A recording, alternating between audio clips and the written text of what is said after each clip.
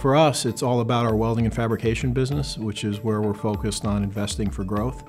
And by taking a look at our business kind of with that lens, we can see where the products are flowing into that market and make sure that we're aligned with the best channel partners to serve those end-use markets. We started using data to help us increase customer satisfaction, increase customer focus, driving mostly on this sales side. And now we're really turning that into an inward look on manufacturing speed through the organization. We adopted a program called SMED, and SMED is single minute exchange of dies. So we had an 85% reduction in downtime, which greatly helps us get our brushes out and meet our customers' demands.